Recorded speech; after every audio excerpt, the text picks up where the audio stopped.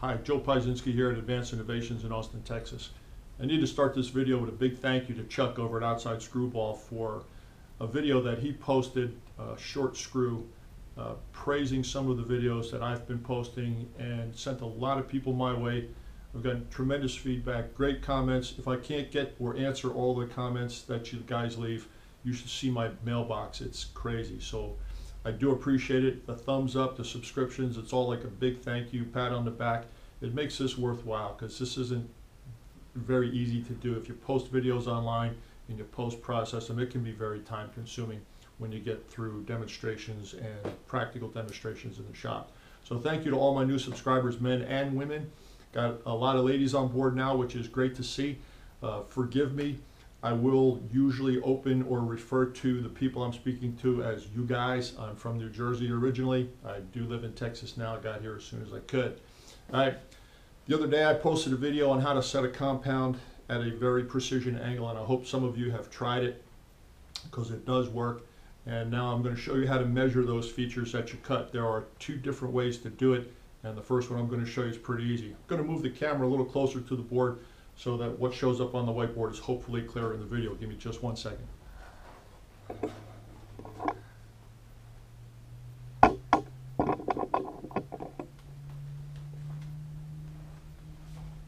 For the example today, I'm going to use a 60-degree included angle, a 30-degree cone.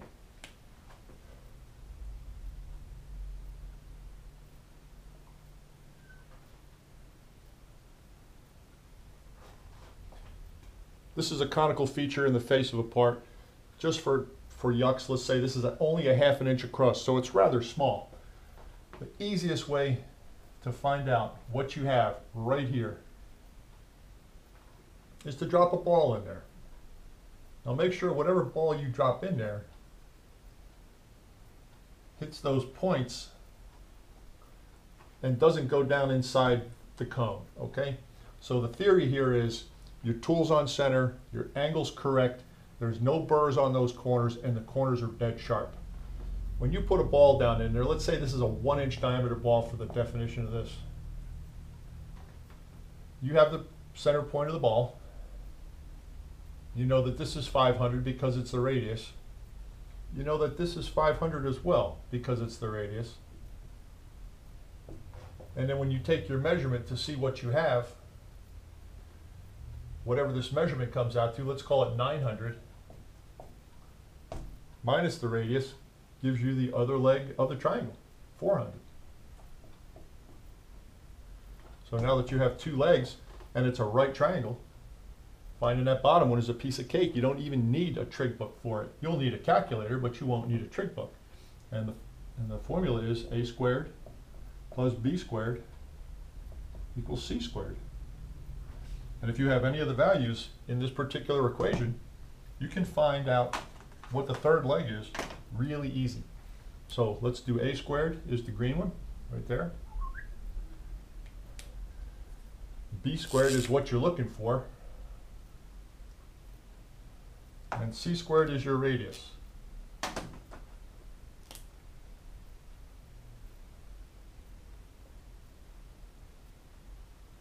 Okay? There you go. A squared plus b squared equals c squared. So let's say you don't have this one right here. Well, you take a squared and c squared, and you subtract the two, and then that gives you b squared. Now, make sure that you take the square root of that value because you're looking for a value that is squared. All right? A squared, b squared, c squared. Given diameter, you have your height. If you have a given height on your print and you know you want to hit it, for reasons whatever, if you're given a height and you want to move, don't move your cross slide to adjust your cone. Leave your cross slide where it is and move the entire carriage, because theoretically as you move the carriage, that feature migrates on a 1-to-1 with the carriage as it's moving. Boom. So leave the cross slide where it is, still use your compound to single point the angle, move the whole carriage to get your gauge height. That's the easiest one. And this only works when the ball hits these points right here. It must hit those points. If it's subsurface, this is out the window. I'm going to show you what happens if it is subsurface. Okay? Got it?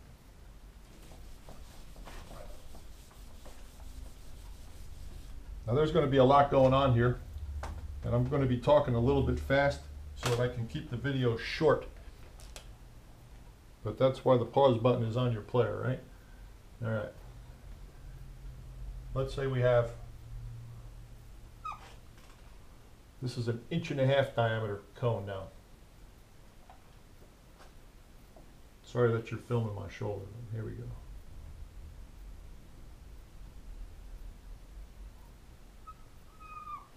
"30 degrees.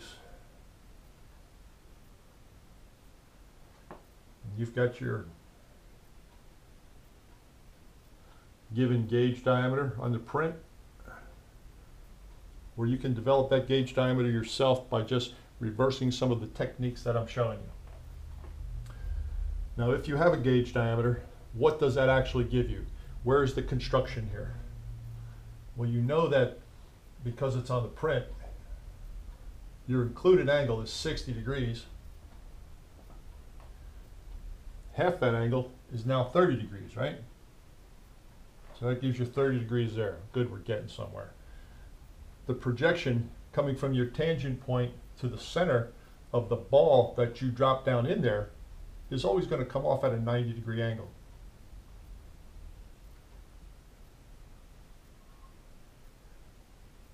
"90, 90.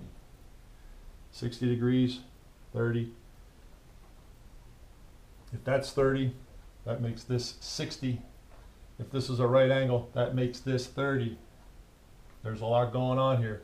Here's the radius of your ball. We're going to use a 1 inch diameter ball. So that makes this 0.500. This is happening real easy. All the information is there. You just have to draw it and take a look. If this is a 30, 60, 90 triangle, and I use that because it's quick and it's easy to understand, then this height here is 0.250. Okay? Now the only thing you need to find out is where it is on the ball. I'm going to draw the ball in here in red. Let's see if I can do it justice.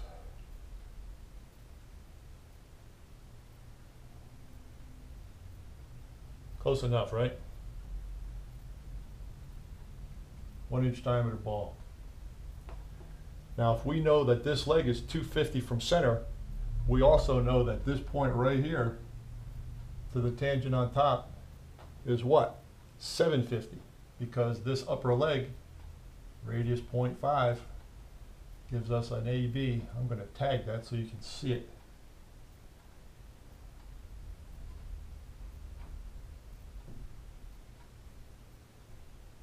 AB equals 750. You figured out your triangle, you figured out your diameter of your ball, everything is right there. The only thing you need to know now, in order to hit the diameter on the print, which is given, because that's why you're going through this fiasco,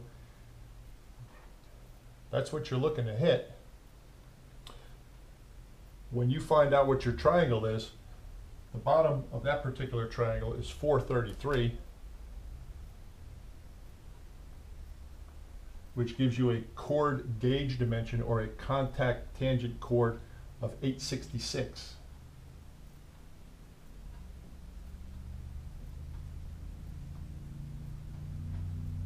Shoot that straight up.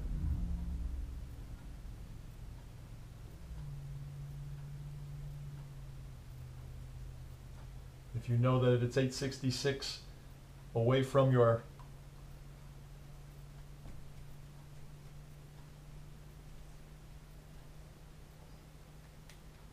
(1 inch 500 required), well, you've just been given another triangle. The difference in that is 634, which makes each side 317. 317, 30 degrees. Figure out the third leg with your trig book or your shop calculator, which is a good thing to have. I looked it up online. Makes this 549. So from the face of your part to your gauge point, 549. But we know that the gauge point to the top of the ball is 750. So what does that make the measurement you're looking for? 201.